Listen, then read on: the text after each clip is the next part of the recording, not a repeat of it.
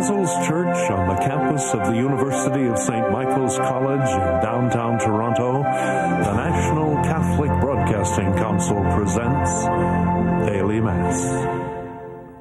A good day to those of you joining us across the land and to those of you here at St. Basil's.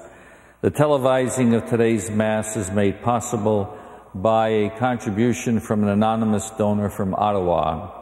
This Mass is offered in loving memory of her parents, in thanksgiving for many blessings received, and for the spiritual, physical, and emotional well-being of all members of her family and friends.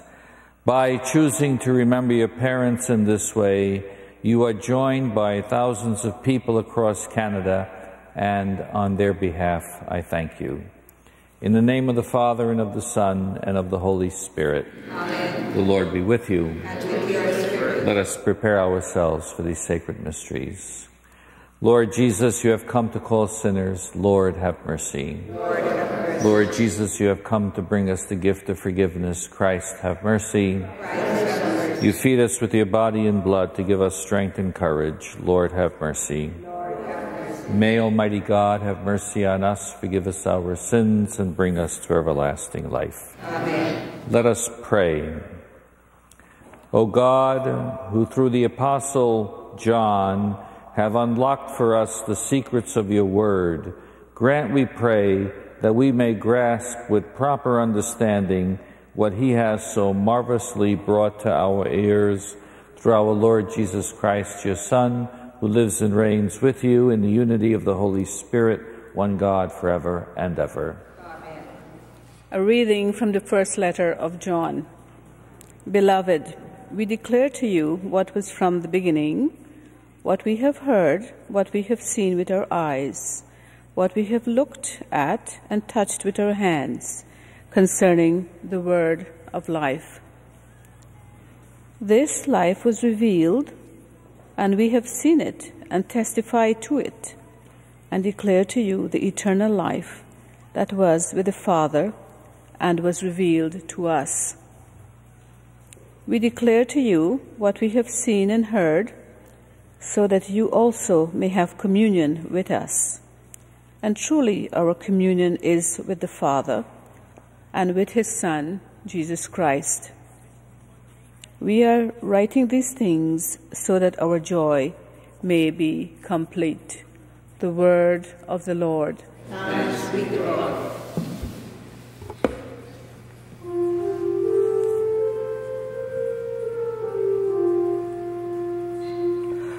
Let the just rejoice in the Lord. Let the just rejoice in the Lord. The Lord is King, let the earth rejoice. Let the many coastlands be glad. Clouds and thick darkness are all around him. Righteousness and justice are the foundation of his throne. Let the just rejoice in the Lord. The mountains melt like wax before the Lord of all the earth. The heavens proclaim his righteousness, and all the peoples behold his glory. Let the just rejoice in the Lord. Light dawns for the righteous, and joy for the upright in heart. Rejoice in the Lord, O you righteous, and give thanks to his holy name. Let the just rejoice in the Lord.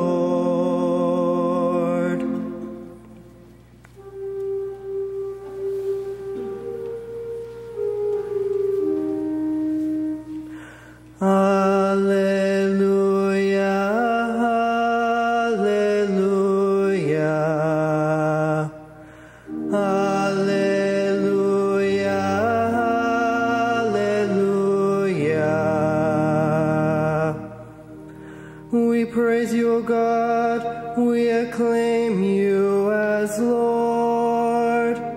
The glorious company of apostles praise you. Alleluia, alleluia.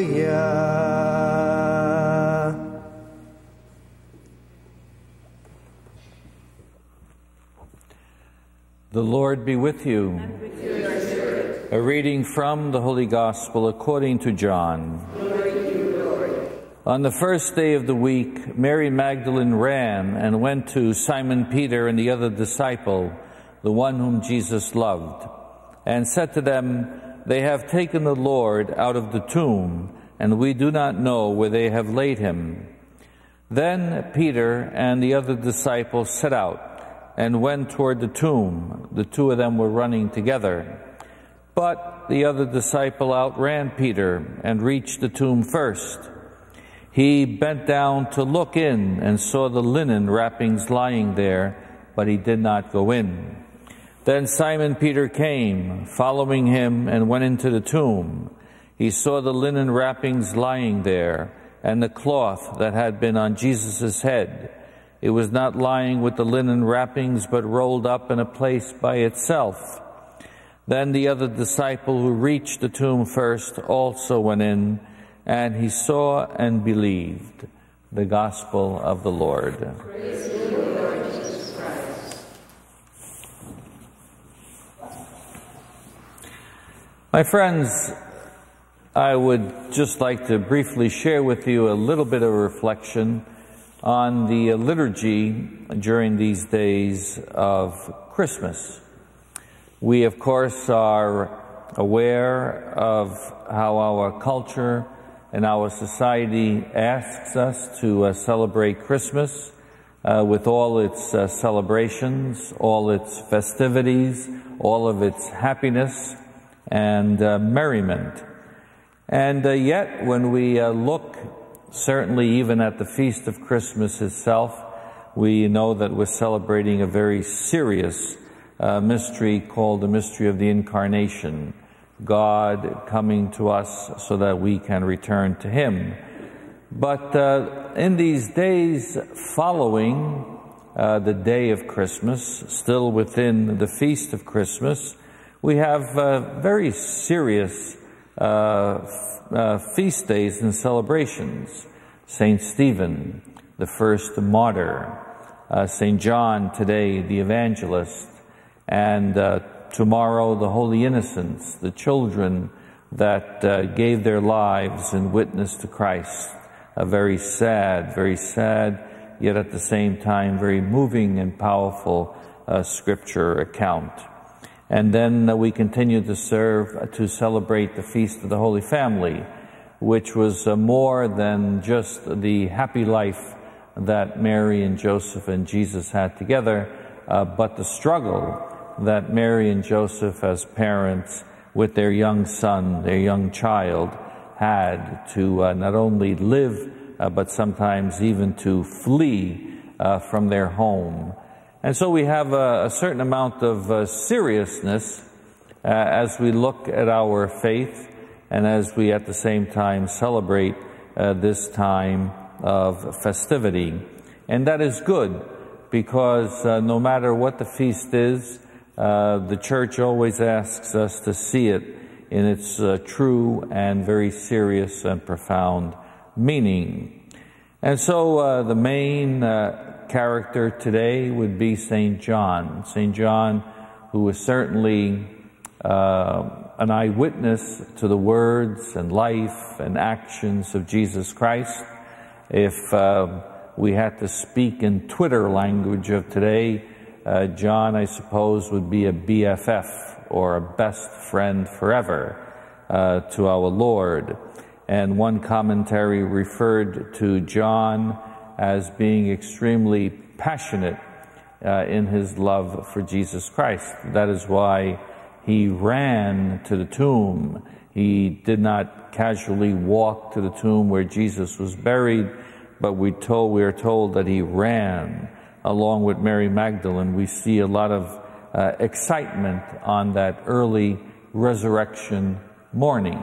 And that too, on the one hand was celebrating Christmas, the birth of Jesus, and on the other hand, the church gives us a passage in today's gospel about the resurrection, which we might think could be held off for Easter, but that is not the case.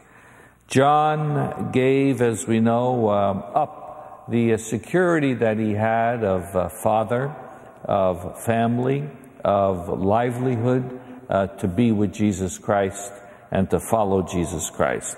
Sometimes we limit ourselves to saying that John, the other apostles, and the disciples followed Jesus Christ.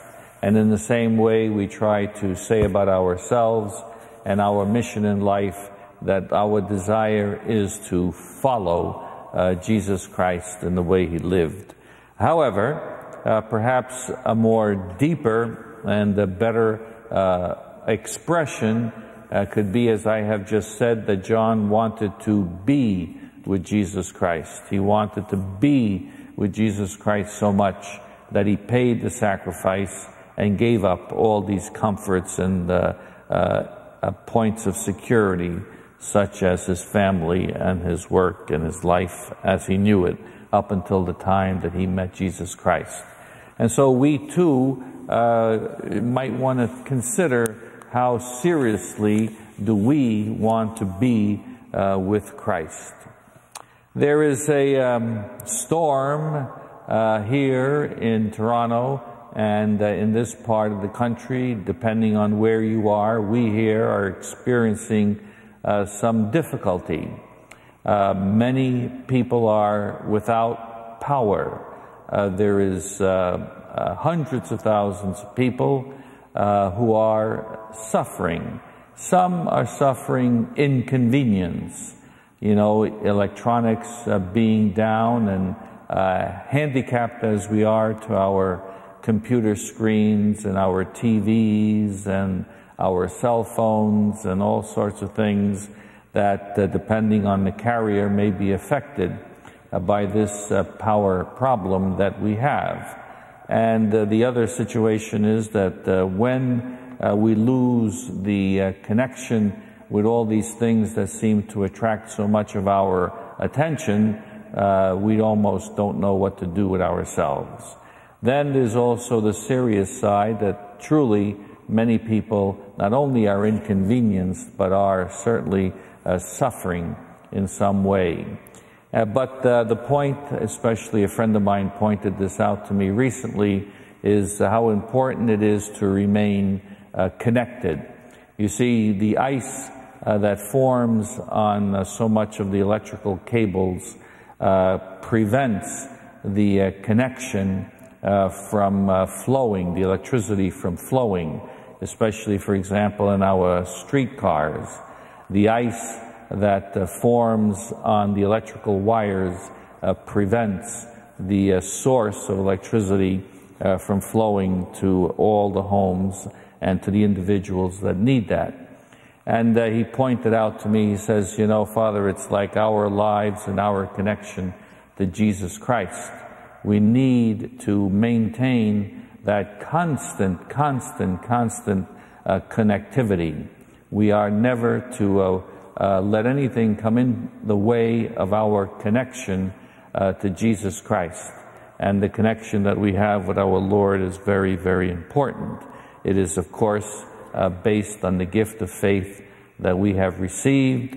It is the gift of faith, by the way, that allowed John and Peter, Mary Magdalene, and the others to, yes, their eyes were able to see the empty tomb. They were able to see that, but it was their faith that allowed them to understand what had happened in that tomb. The body of Jesus was not taken away. There were no robbers. The linens were folded nicely, and they understood. The gift of faith allowed them to understand that Jesus had been risen from the dead. And so as we celebrate this feast of this very passionate disciple, in his passion and in his love for our Lord Jesus Christ, we have the opportunity to ask ourselves, how is our own personal passion and love of Jesus? Do we understand and do we appreciate the importance of our connectivity to the Lord, and that the grace and love and peace of Jesus Christ may continually and constantly flow into our hearts and into our lives? Let us offer now our prayers and our petitions to our Father in heaven, that through studying the writings of St. John, whom the Church honors today, we may grow in our awe of God's goodness and love to us. For this we pray to the Lord. Lord, hear our prayer. That in these last days of the year, people may look inward and determine ways they can improve themselves spiritually in the new year ahead. For this we pray to the Lord. Lord, hear our prayer. That those who are mourning a loved one may be comforted by God's grace and their faith in eternal life, we pray to the Lord. Lord, hear our prayer. Let us pray for all of us, those gathered here, those of you at home with your intentions, that we may live out our faith by sharing it with others through our daily words and actions. For this we pray to the Lord. Lord, hear our prayer. And we pray that all who have died may live forever in the light of God's face. For this we pray to the Lord. Lord, hear our prayer. Great and glorious God, we come to you with our needs. Hear and answer us. As always, we ask these things in the name of Jesus, your Son. Amen.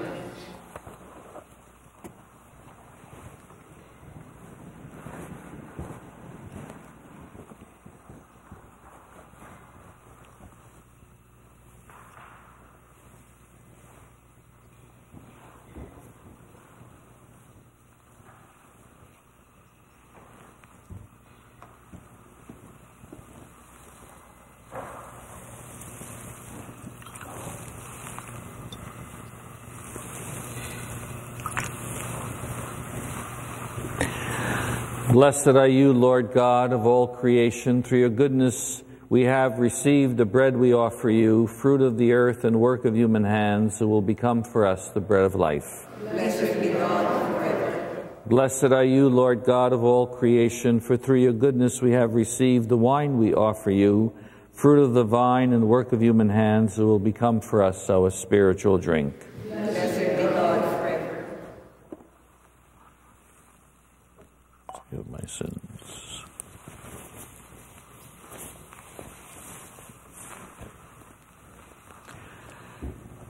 And pray now, my friends, that this our sacrifice may be acceptable to God, the Almighty Father. May the Lord accept the sacrifice at your hands for the praise and glory of his name, for our good and the good of all his creatures. Sanctify the offerings we have made, O Lord, we pray, and grant that from the banquet of this supper we may draw the hidden wisdom of the eternal Word, just as from this same source you revealed it to your Apostle John, through Christ our Lord. Amen. The Lord be with you. And with your spirit, Lift up your hearts. lift them up to the Lord. Let us give thanks to the Lord our God. It is right and just. It is truly right and just, our duty and our salvation, always and everywhere, to give you thanks, Lord, Holy Father, Almighty and eternal God, through Christ our Lord.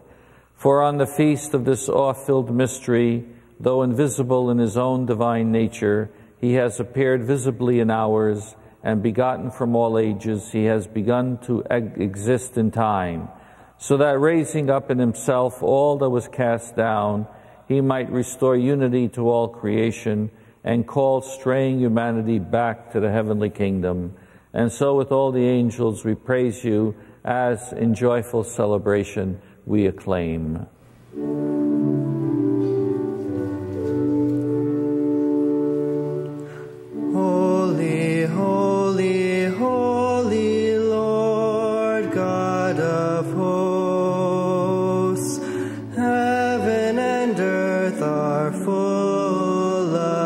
your glory. Hosanna in the highest. Blessed is he who comes in the name of the Lord. Hosanna in the highest. You are indeed holy, O Lord. You are the fount of all holiness. Make holy, therefore, these gifts, we pray, by sending down your Spirit upon them like the dewfall, so that they may become for us the body and blood of our Lord Jesus Christ. At the time he was betrayed and entered willingly into his passion, he took bread, and giving thanks, broke the bread, gave it to his disciples, saying, "Take this, all of you, and eat of it, for this is my body, which will be given up for you."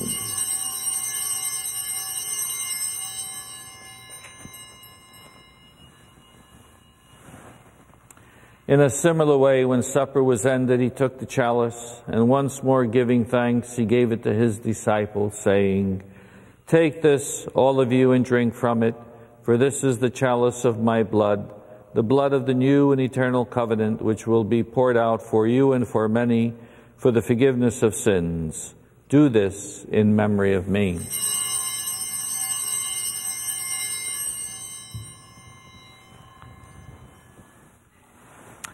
The mystery of faith. We proclaim your death, O Lord, and profess your resurrection until you come again. Therefore, as we celebrate the memorial of his death and resurrection, we offer you, Lord, the bread of life and the chalice of salvation, giving thanks that you have held us worthy to be in your presence and minister to you. Humbly we pray that, partaking of the body and blood of Christ, we may be gathered into one by the Holy Spirit. Remember, Lord, your church spread throughout the world, and bring her to the fullness of charity, together with Francis our Pope and Thomas our Bishop and all the clergy. Remember our brothers and sisters who have fallen asleep in the hope of the resurrection, and all who have died in your mercy. Welcome them into the light of your face. Have mercy on us all, we pray, that with the Blessed Virgin Mary, Mother of God, with blessed Joseph, her spouse, and all the apostles and all the saints who have pleased you throughout the ages, we may merit to be co-heirs to eternal life, and may praise and glorify you through your Son, Jesus Christ. Through him, and with him, and in him, O God, Almighty Father, in the unity of the Holy Spirit, all glory and honor is yours forever and ever. Amen.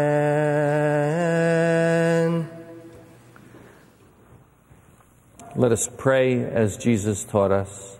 Our Father, who art in heaven, hallowed be thy name.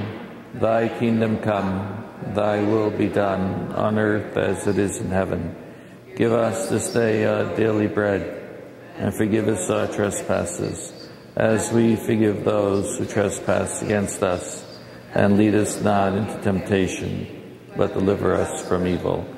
Deliver us, Lord, we pray, from every evil. Graciously grant peace in our days, that by the help of your mercy we may be always free from sin and safe from all distress, as we await the blessed hope and the coming of our Savior, Jesus Christ. For the kingdom, the power, and the glory are yours, now and forever. Lord Jesus Christ, who said to your apostles, "Peace I leave you, my peace I give you," look not on our sins, but on the faith of your church, and grant us, on the faith of your church, and graciously grant her peace and unity in accordance with your will, who live and reign forever and ever. Amen. The peace of the Lord be always with you. Let us offer each other the sign of peace. Lamb of God, you take away the sins of the world. Have mercy on us. Lamb of God, you take away the sins of the world. Have have mercy on us. Lamb of God, you take away the sins of the world. Grant us peace. Behold the Lamb of God. Behold him who takes away the sins of the world. Blessed are those called to the supper of the Lamb. Lord, I am not worthy that you should enter under my roof, but only say the word, and my soul shall be healed.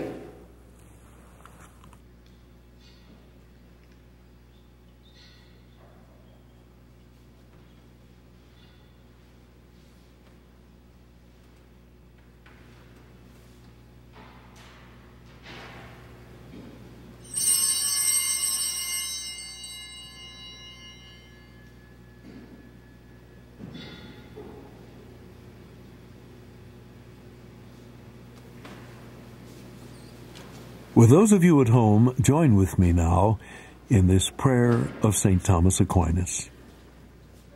Grant me, O Lord my God, a mind to know you, a heart to seek you, wisdom to find you, conduct pleasing to you, faithful perseverance in waiting for you, and a hope of finally embracing you. Amen.